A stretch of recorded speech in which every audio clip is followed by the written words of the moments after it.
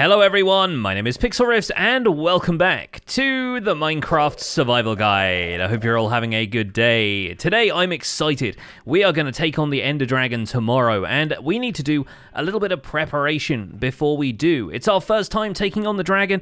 We need to make sure we are fully prepared for the encounter and there are a bunch of things to take into consideration. So today's episode is going to be gearing up to take on the Ender Dragon, which might require us to not sleep for a few days, because we need to do a little bit of potion brewing, and for the ingredients we need to brew the potions I'm looking for, we need to take advantage of the Phantom, the Minecraft mob that shows up after you haven't slept in a bed for a few days. And we'll go exactly into the Phantom's spawning conditions, but the Phantoms will drop Phantom Membrane, which is the ingredient we need for slow falling potions, which can be incredibly useful in a dragon fight because the dragon has a tendency to fly towards the player, knock you up into the air pretty high, and then when you fall, if you don't have feather falling on your boots, which I do, but even then it might not be enough to save us from a fall from a great height, it can lead to you going splat pretty quickly. So we're going to look for some Phantoms in today's episode. We should be able to have them spawn around here. We're going to get hold of a bunch of Phantom Membrane. We're going to brew up some slow falling potions, and that is just one ingredient in the kit we're going to be taking to the dragon fight. So we're going to be stocking our ender chest with the stuff that we will need to take on the dragon in ideal circumstances. I'm also going to craft myself some more Eyes of Ender, and it's fine if we make more than we need because we can always craft those into a variety of other things, namely ender chests, and there's maybe a couple of other things we can do with Eyes of Ender a little bit later on. We're going to bring the Totem of Undying with us. We probably won't need it, but it's always good to have one handy. The name tags, the golden apples, stuff like that, we're probably not going to worry about bringing with us, and I think we can probably skip out on the obsidian and glowstone as well. The enchanted golden apple is going to stay in there just because I don't want to risk losing it in whatever way I might end up losing it, so we'll keep that in there. But the rest of the glass bottles that I've crafted for potion brewing can actually go in here as well, because one of the dragon's attacks is Dragon's Breath, which you can shoot at the player as a projectile, or it will just breathe out a bunch of it when it's sat on the bedrock portal in the center of the End Island. So what we're going to do is bring a bunch of glass bottles so we can collect up the Dragon's Breath as we go. That's not only a valuable item for potion brewing, it's also a way of dispersing the Dragon's Breath so we don't take damage from it, because it's effectively like standing in a cloud of potion of harming. While I'm down here in the basement, I'm also going to grab some of the bamboo that we've got here and add to the pile of scaffolding that I've got in my inventory. I've been working on building a little bit of stuff around here, and so I've had the scaffolding on me anyway, but I think a couple of stacks of scaffolding is going to be worth bringing with us to the end dimension. We will have towers to climb, we will have high places to reach, there's all sorts of stuff that scaffolding could be useful for, so I think we're going to stash a couple of stacks of scaffolding here in the ender chest. Okay, this is the end of night 1. No Phantoms right now, because Phantoms will wait for 3 days with no sleep before they will start spawning on the 4th night, so we need to make sure that we don't sleep for the next couple of nights as well, but I'm fairly certain I slept the last night I was logged into the world, so we'll start counting from now. One of the next things I'm going to grab to bring with us to the end is some wood, and I've been farming both dark oak logs and spruce logs in plentiful supply. We're probably going to bring about 4 stacks of spruce logs with us in the ender chest. And most of the time people will bring cobblestone, they'll bring something that stands out in the end dimension, which is a desolate place full of blocks that have a kind of lighter hue like this, and then the void basically all around you, which is just like the darkness of space. Kind of a little bit like the night sky, except add a little bit more purple and some radio static to it. But a lot of people will bring cobblestone because it stands out or because they have a large amount of it. Personally, I have a large amount of wood, and the advantage of wood is that we can craft it down into planks, and then from there we can craft that into slabs, and it's like we've brought 8 times the amount of material with us. Because once we've defeated the dragon in the end dimension, we're going to be going out beyond the central island where the dragon lives to the outer islands of the end, and from there we'll need to do a lot of bridging. The islands exist in clusters, but look at the clouds up here as an example. They're kind of broken up like the clouds are really, and we'll need to bridge from one to the other using some sort of material. We could of course harvest those materials from the blocks around us, but endstone that comprises most of the islands is kind of slow to break. And so even though we'll bring a couple of very durable pickaxes with us, I still think it's a good idea to bring some bridging material with you. That way you don't have to spend a bunch of time mining up material while you're out there. Since we'll be spending a couple of nights without sleeping here in the overworld, I'm going to spend a bit more time gathering a few mob drops, because you might remember when we did the netherite episode, I turned all of the gunpowder that I had into TNT, and so I need to harvest a little bit more gunpowder from creepers, because we will need to craft ourselves some fireworks. After we've defeated the dragon and gone out to the outer End Islands, our main objective is going to be locating End Cities, and it is there where one of the most valuable items in the game exists. We need to get hold of Elytra, which are Minecraft's wings, a way of flying around the world, and frankly they're one of the most game-changing items that was ever added to Minecraft. But in order to get some propulsion when we're flying around on these wings, we need fireworks, and so we're going to be crafting a few fireworks today, thanks to the gunpowder left behind by these creepers. Naturally, I'm trying to melee kill all of these so we can take advantage of the looting effect on my sword, and if you don't have an infinity bow, it can help to prepare in terms of arrows as well, so fighting a bunch of the skeletons that spawn on this night won't be a bad idea either. And honestly, the Ender Dragon fight is one of the reasons I prefer using an infinity bow, because it means you don't have to worry about running out of arrows during the fight. The dragon is mostly airborne, although it can come down to perch on the central portal, which is when we'll deal a pretty hefty amount of damage. But there are also targets to hit on a bunch of pillars that surround the central island, and so I usually find that a bow and arrow is a good way of taking care of some of those. Honestly, if you're less confident with your abilities with a bow and arrow, now is definitely the time to practice, and it helps that this witch seems to have slowed down a bunch of the baby zombies with a potion of slowness. Once we got a decent amount of gunpowder from attacking those creepers, we can return to our sugarcane farm, create a bunch of paper, and combine the paper and gunpowder in our crafting interface to get some flight rockets. Now these are flight duration 1. If you want to have slightly longer flight duration, simply increase the amount of gunpowder you add in during the crafting recipe. This will increase the amount of time you get propulsion for when you're using your Elytra, so it can be useful to have a bunch of flight duration 3 rockets. However, I find flight duration 1 the most flexible, and they use the least amount of gunpowder, so while we don't have an automatic gunpowder farm, it seems like a sensible thing to have. Crafting all of those into fireworks gets us over a stack. We've got more than a stack and a half there, so I think we should be okay just stashing these in the ender chest. Now, having fought the dragon a number of times in previous worlds, I'm not really that scared of the dragon fight anymore. It can seem intimidating at first, but once you know the routine the dragon has, once you know its attack patterns and the way it behaves, it's usually pretty predictable. One thing I often find unpredictable is Enderman, because the central island of the End and the islands that form the ring around the central island are pretty much entirely occupied by Endermen. They are the other main inhabitants of the End, and you'll find a bunch of them spawning around the area where you're going to fight the dragon.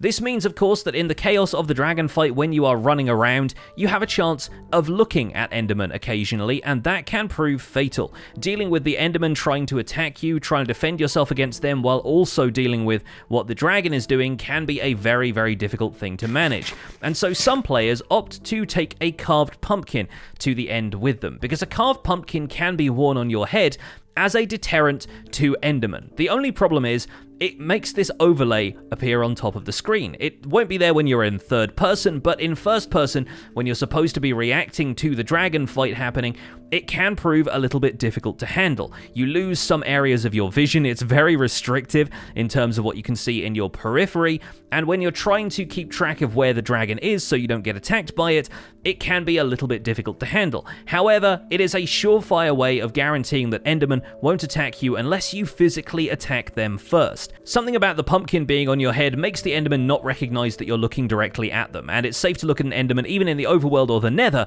when you've got a pumpkin on your head like this. Pressing F1 to remove the HUD can get rid of that pumpkin overlay entirely, but of course it hides the hotbar as well, so if I switch to my bow here, for example, there is no indication that I've done that unless I draw back and fire an arrow. And oh goodness me, I almost hit Viola. Thank goodness that bed was in the way. I think that may have saved Viola from a horrible and fiery death. In place of removing your HUD entirely, some players like to download a resource pack with a texture that basically changes the way the carved pumpkin overlay looks, often removing it entirely, sometimes just fading things out a little bit so it's more transparent and you can see through more of it, keeping the pumpkin effect while allowing you to see more during the dragon fight, and that will still guarantee that the Endermen don't act aggressive towards you. Personally, I'm practiced enough at not looking at Endermen that for the most part I don't rely on that, but it has tripped me up in the past, so we're going to bring a carved pumpkin with us regardless. Now, it is worth noting that putting on a carved pumpkin while an Enderman is already attacking you won't save you. The Enderman won't de-aggro if you put the carved pumpkin on halfway through a fight, but it's going to be much easier to handle huge crowds of Endermen and not look at all of them in the process. While we're waiting for the sun to set a second time, I'm going to put my helmet on and wander over to the Savannah village, because I'm going to trade a little bit more with the farmer over there to get myself some more food. We're going to need a bunch of food for our trip through the end, and I'm still relying on golden carrots as a pretty decent source of saturation so I don't have to eat as frequently on my travels. We're going to have to trade pretty quickly while we're here because I don't want the sun to go down while I'm still here at the village, but I've got enough emeralds now that I should be able to find the farmer wherever he's got to. Here he is, center of the village, salt of the earth, and of course the golden carrot trade is locked, so I think I might have to come back tomorrow. Alternatively, I guess I could just craft my own golden carrots for once, seeing as I have a pretty plentiful supply of carrots both here and back at my base. Yeah, I've got enough gold that I think at this point I should probably craft my own. Night 2 of gunpowder farming and ranged combat practice can begin, and with all the zombies now burning in the sun, I think we're going to head back to the village after all, because not only are we able to buy all of those golden carrots from the farmer, but we can also buy an Unbreaking 3 book from this librarian, and if our mending guy is around, we'll buy a mending book here as well, and a few extra golden carrots for luck, and a little bit extra XP for our tools. So the reason behind the Unbreaking and mending books is for when we get hold of the Elytra, and of course my anvil has just broke, so I'll need to make another one. In fact, I'm going to make 2, one of which we're going to replace in our enchanting setup, and the other of which is going to go alongside the Unbreaking and mending book in our ender chest, because you see, Elytra, the wings I was talking about earlier, have durability, which means they can break, and trust me, if you are flying around above the void where there is nothing to do but fall, then you don't really want your wings breaking on you. So a lot of players will opt to take an Unbreaking and mending book and an anvil to the end with them. That way when they encounter their first Elytra, they can put Unbreaking and mending on it right away. I'm also going to grab a bunch of coal for some torches. We have a ton of sticks in my inventory. I've been doing a bit of tree farming, and I'm going to bring a bunch of torches with me. We'll bring a stack on us just because it's always nice to have a stack of torches on you, and we'll bring a bunch more for the ender chest as well. We could, of course, save space in here by just turning the logs that we're bringing with us into the sticks, and maybe even charcoal if we wanted to, but we've got a bit of space in the ender chest right now. We might as well add it in here.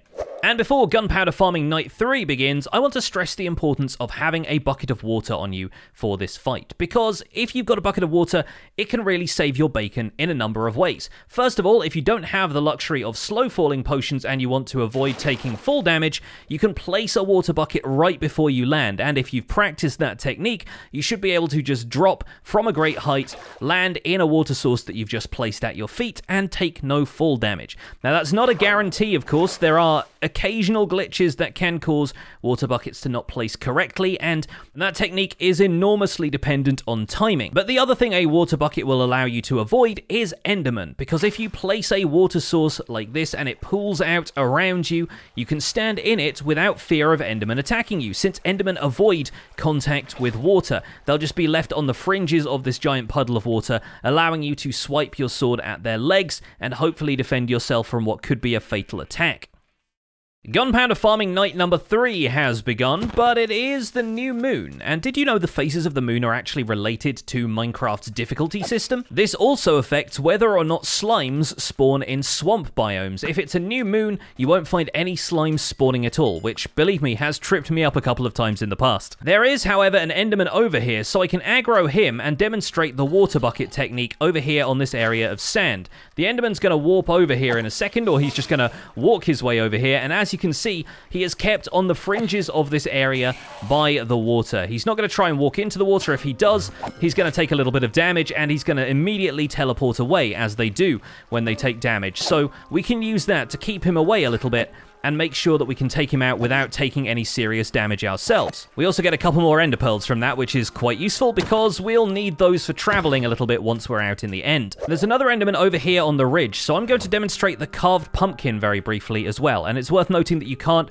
right-click that from your hotbar onto your head. You will have to place it there manually, but now I can wander up to this enderman wherever he is. I'm going to have to try and look at him sideways a little bit, just hopping up and down this beach sideways, or maybe I can do that in third person and watch the arrows just kind of fly past me. The amount of other mobs around here is actually making it kind of difficult for me to track down that enderman again. I've lost him. I think he wandered off into the woods in this direction, and there's a spider jockey right here, which is always a novelty. You can tell from the amount of arrows in me right now that fighting in third person has never really been my jam. But in the chaos that just ensued, I did get a couple of solid looks at the enderman, and with the pumpkin on my head, he did not aggro on me. So it's worth remembering that that's an option, and honestly, it's a little bit easier in the end when all you have to worry about is the dragon, and you're not being shot on all sides by skeletons. Now, this whole time I've been talking about stashing stuff in my ender chest, which we are, of course, going to continue to do once we reach the end. So it should go without saying at this point that if you're working with an ender chest, you will need to make sure you bring a silk touch pickaxe with you so that you can pick one up again. And there are even occasions out there in the End Islands where we'll stumble upon ender chests that are part of the natural generation of the End Cities, where we're going to find a bunch of loot and the Elytra. But you can't always count on those, and so you're going to need to make sure you've got your silk touch pickaxe with you if you want to keep using your ender chest multiple times throughout your journey. I've just taken the pumpkin back out again because, as you can see over here, or as we could see over here, there is an enderman, and right now, looking directly at him, he's kind of behind that birch tree, but if I'm looking more or less directly at where the enderman is right now, he can't see me at all, whereas if I do this, immediately aggroed. So we do need to jump in the water here and make sure we don't take too much extra damage, but I think that was a pretty straightforward demonstration of how useful it can be to wear a carved pumpkin. Pumpkins, when placed on your head like that, also have no durability, so it's not going to break at any point if you take damage. The pumpkin will last for as long as you do. So with a little bit more sugarcane turned into paper and a few more rockets crafted, that pretty much concludes our ender chest setup for our trip to the end, with the exception of the potions of slow falling I mentioned. So I'm going to wait around for night 4, where we should start to find phantoms spawning above our heads if we're here on the surface. Our 4th night is finally arriving. So here is a little bit of information about how phantom spawning works. Basically, phantoms can spawn in the night sky after you haven't slept for 3 nights. So on the 4th night, you'll find them spawning in the sky above you, and it doesn't really matter where you are. The area can be well lit, the area can be a mushroom biome where there are typically no mob spawns on the surface, and yet phantoms will still spawn. The main conditions for them spawning are that you are on the surface above sea level, so above around Y63, and that you have no solid blocks above your head. They can spawn if you have glass blocks above your head, so if you're standing in a house that has a skylight, chances are you'll find phantoms spawning there as well.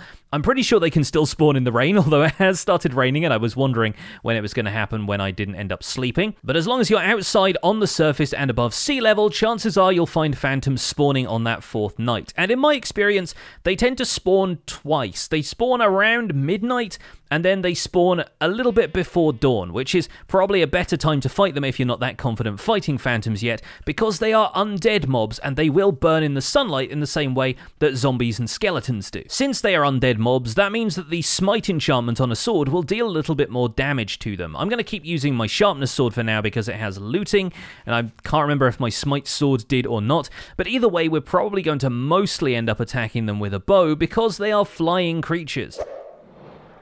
There we go, there is the trademark sound of phantoms spawning, and a group of 3 will fly at us from the air. Now, the cool thing about phantoms is they're not all that bright. They tend to swoop down fairly slowly, and if we strafe a little bit, we can usually avoid them, give them a tap with the sword, and we'll end up taking out a couple of them to get phantom membrane. They'll make that swoop noise when they start to swoop down, and then they will turn and follow you, which means you can basically bait them around in a circle to take them out pretty easily. And with that, we got 5 phantom membrane, which is pretty good. We did have looting, and there is a chance for phantoms not to drop any phantom membrane, but with looting, it pretty much guarantees you're going to get 1 or 2 from each phantom. And now we've got hold of some of that phantom membrane, we could sleep for the night, just start brewing potions, clear up the rain, all of that kind of stuff. But I'm curious to see if any more phantoms are going to spawn, and if the rain clears up, you might get a better look at them, because I know YouTube compression is never all that kind kind when there's rain in a video. The other thing to keep in mind about phantom spawns is that with each night you continue to not sleep, your insomnia counter, the behind the scenes value that determines whether or not phantoms are going to spawn, goes up by 1, and that increases both the likelihood of phantoms spawning and the number of phantoms that will spawn. So if you stay up for multiple nights in Minecraft just beavering away at whatever project you're working on without sleeping and you return to the surface, chances are the next night you're going to have a bunch of phantoms spawning in the air above you. There we go, just before dawn, one more phantom has showed up, and hopefully he'll be a little bit easier to see in the light of the sun.